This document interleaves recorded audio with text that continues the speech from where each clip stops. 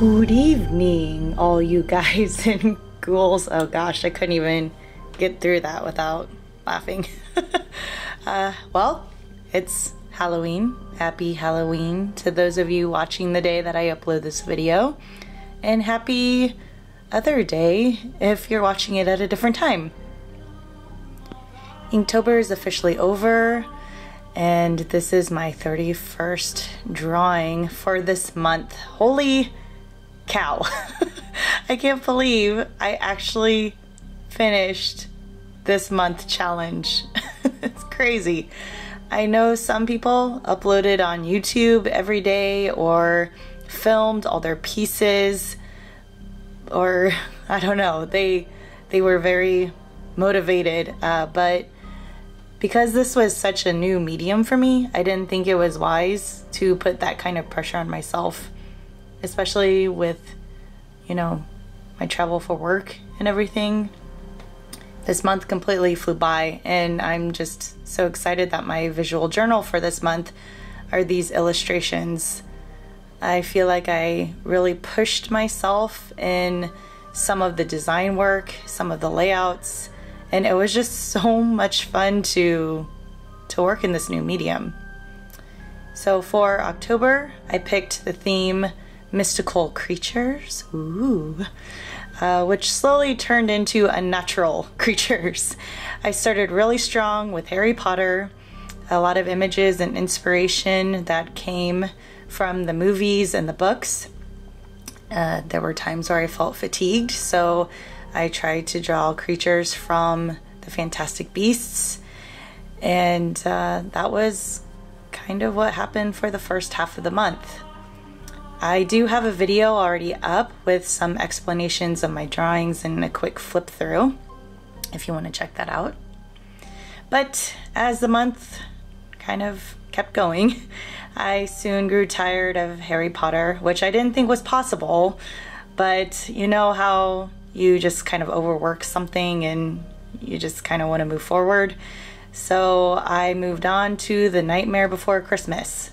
I tried to host a coloring contest, tried being the key word, and that was kind of a flop. I think one person entered it, so congratulations to you, you won. But it was fun to create the pages nonetheless, like the coloring pages.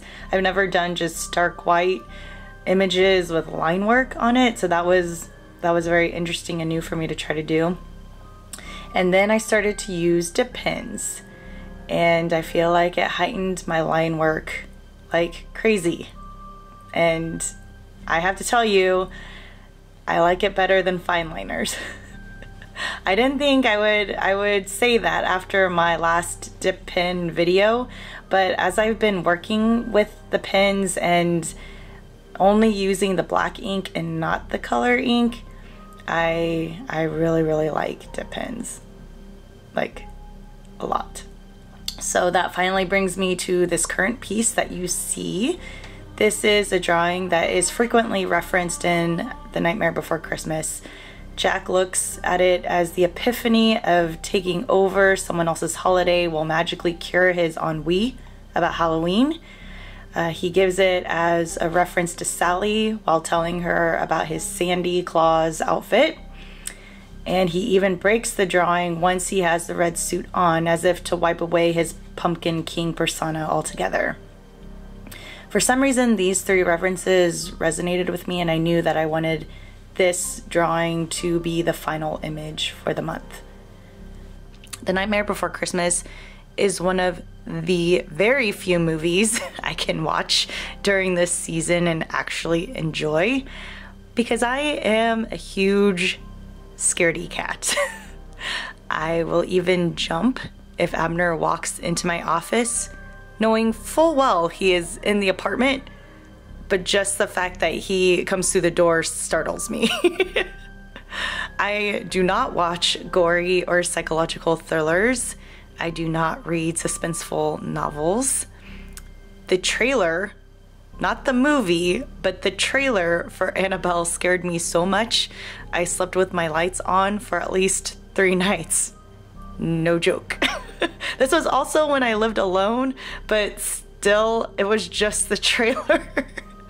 I could barely get through Matt Pat's film theory, and that was a video about Conjuring movies, which is really sad because it was just a video about them.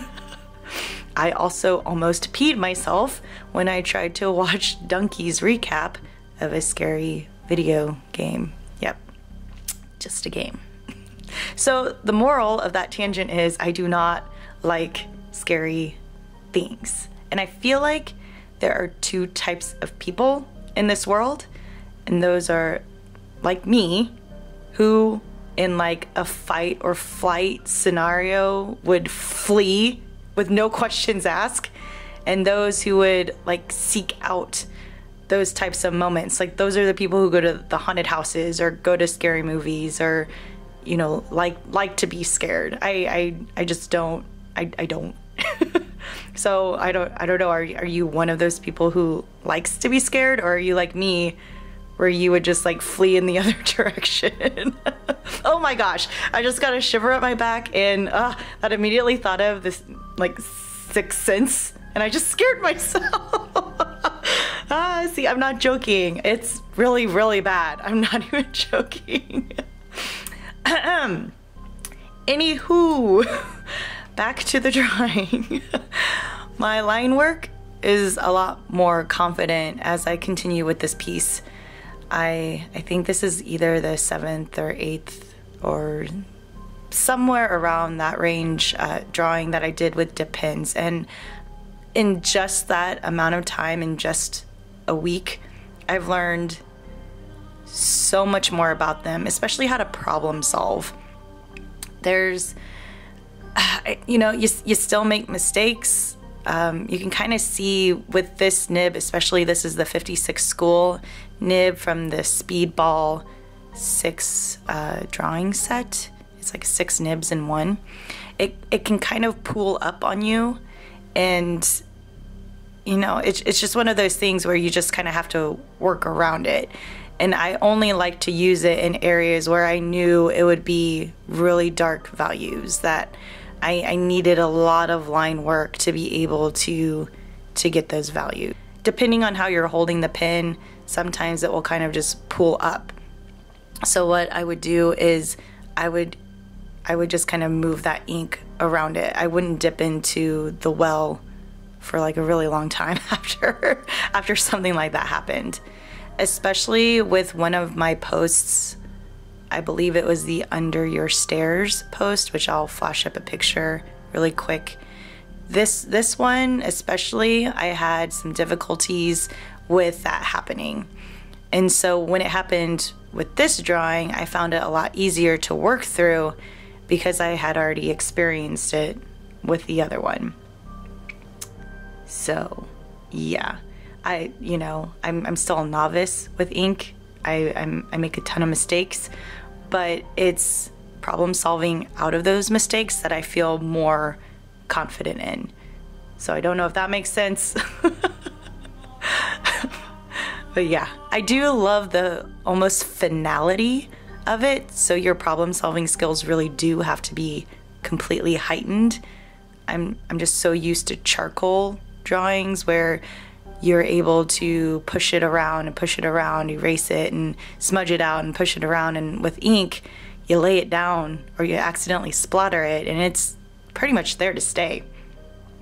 So that was what was really interesting about this medium for sure.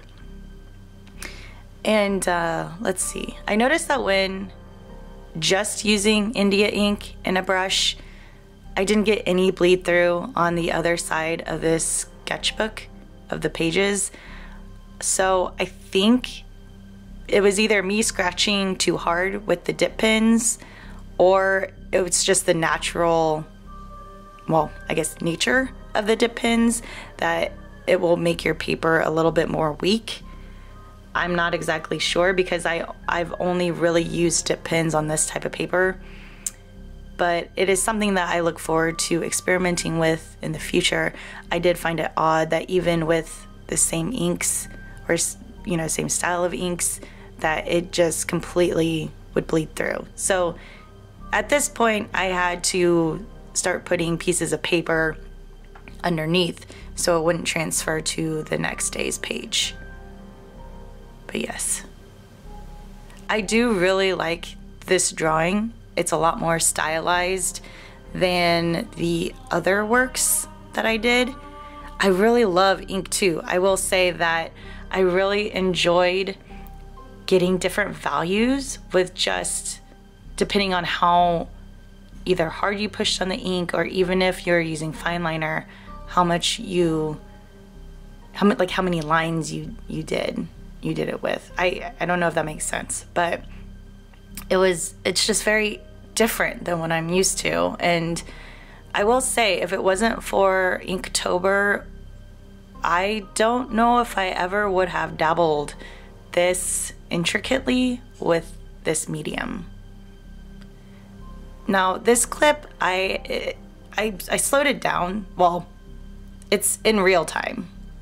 I wanted to actually capture the pace that I was going at. This drawing took me about an hour and 15 minutes to do. And with fine liners, I feel like I could have probably finished this in 45. But because of the nature of the dip pens and the fact that you're constantly having to re-dip them, that you are having to kind of think a little bit harder because of those mistakes that you might make. And you have to be more careful. I will admit that, especially when you're going over the areas where there's not a lot of line work. You don't want to have all of a sudden a big pool of ink just kind of spurt out of the nib. I had that happen, and then I had to pretty much color in that whole area black, which was a big pain in the tush. But yeah, everyone, we are wrapping up this drawing. I really appreciate you spending some time with me as I do this voiceover. I hope you all have a very safe and happy Halloween. If you would like to check out my Inktober, feel free to visit me on Instagram. I would love to chat with you over there. And I hope you have a very nice day. As my voice cracks, I apologize. I'm starting to lose my voice, so I'm sorry about that. But yeah, have a great day or evening or All Hallows Eve. I will talk to you later.